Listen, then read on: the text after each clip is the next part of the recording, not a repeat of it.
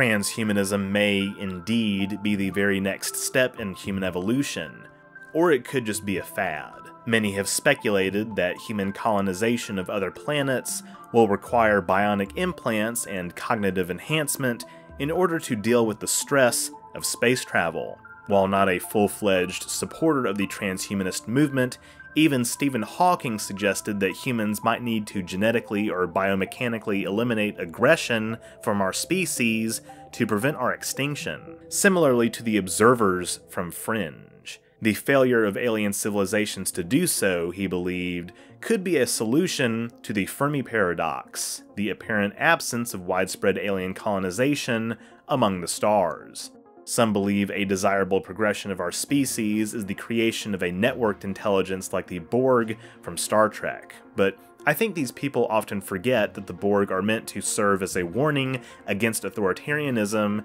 and the loss of privacy, the latter of which is a major concern many have about technologies like Neuralink and other implantable devices.